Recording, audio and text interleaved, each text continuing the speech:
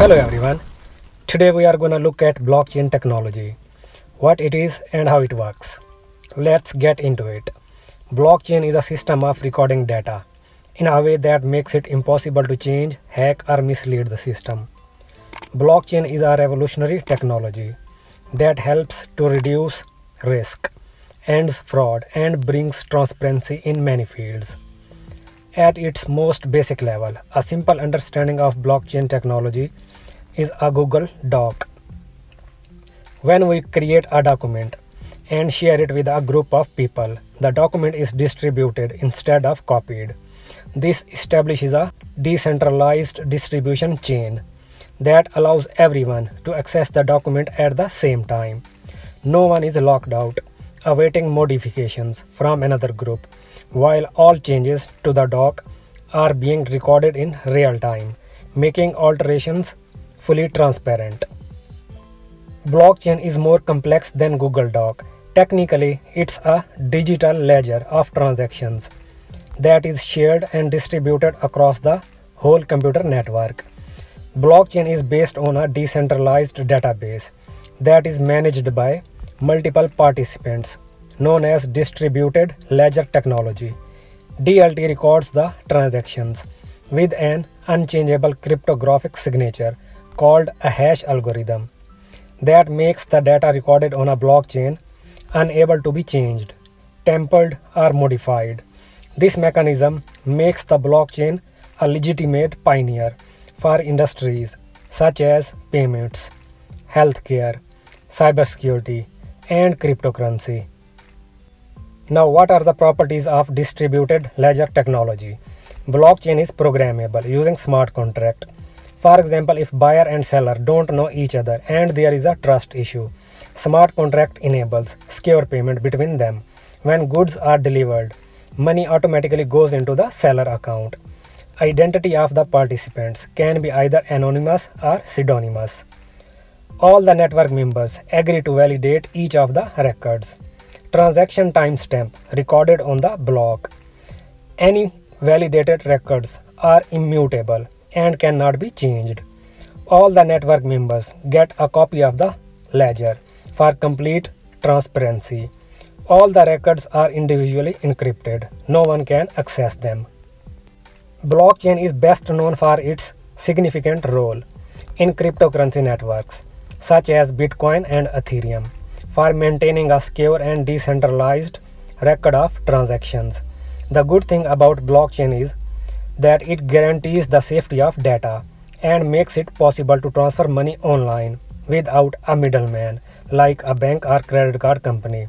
Normally, when you send money from one place to another, you go to bank. Bank does the transaction on behalf of you and charges some fees. While in a blockchain case, you are your own bank. You don't need a middleman to send money, and also you can save a bank fee. Almost all cryptocurrencies, including Bitcoin, Ethereum, Bitcoin Cash, and Litecoin, are secured via blockchain networks. This means their accuracy is constantly being verified by a large number of computing power. Due to the cryptographic nature of these networks, payments via blockchain are more secure than regular debit or credit card transactions. When making a Bitcoin payment, for instance, you don't need to provide any sensitive information. That means there is almost zero risk of losing private information. Pretty safe and secure. Let's go more deeper into the blockchain. I'm pretty sure you are well familiar with a typical database that stores data into tables, whereas a blockchain, like its name suggests, structures its data into blocks that are joined together. Each block in the chain has three parts: data, hash, and the hash of the previous block. Data that is stored inside a block depends on the type of blockchain, means what kind of a blockchain is being used. For example, Bitcoin, Ethereum, Litecoin, etc. Let's just say Bitcoin blockchain. Then it stores the details of transactions such as who is the sender, who is the receiver, and what's the amount. Second part is a hash. It can be compared to a fingerprint or a unique identifier that identifies the block and its content. Hash is always unique and different, just like a digital fingerprint. Once a block is created in the blockchain, its hash is calculated automatically. If you change data inside the block, it also changes the hash of the block. If the hash of the block is changed, it doesn't remain the same block. Third component of the block is hash of the previous block. It creates a chain of blocks. This technique makes the blockchain more secure, safe and powerful.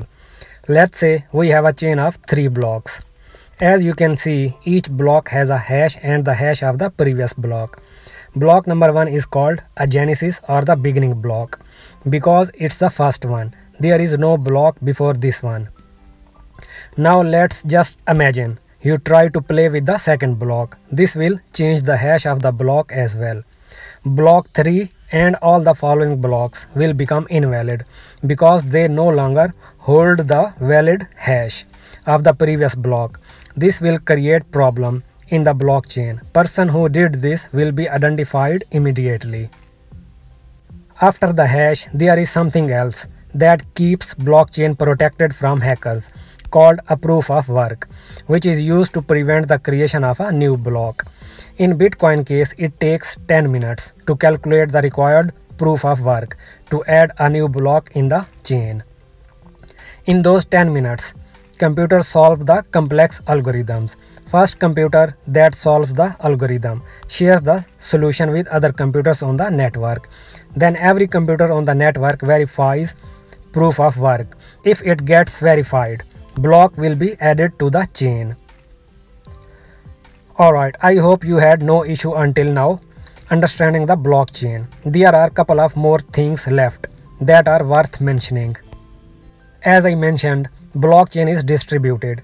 It uses peer-to-peer networks to manage the chain of blocks, and everyone in the network is allowed to participate. When someone joins the network, gets a full copy of the blockchain.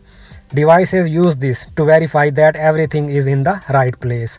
For example, when a new transaction happens on the blockchain, each block of that transaction goes to everyone on the network for verification. Devices are people who perform verification are called miners. They don't do mining for free. They get a reward for their participation in the form of bitcoins. All devices in the blockchain network create consensus, or you can call it a voting system, where all devices agree to decide which blocks are real or fake. Blocks that are fake, invalid or changed will be rejected by other devices in the network.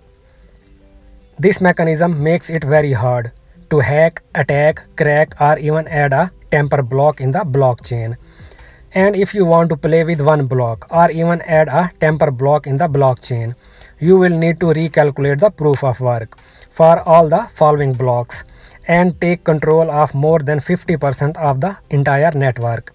Only then your tampered block will be approved and accepted by everyone in the network. This is almost impossible to do because there are millions of blocks on the blockchain. Now the question is, where do we use it?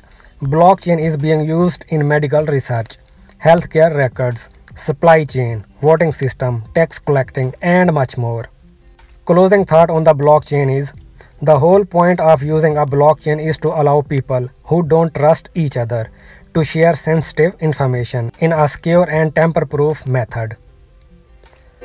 Alright, so this was all about blockchain. Thanks for watching. Please subscribe.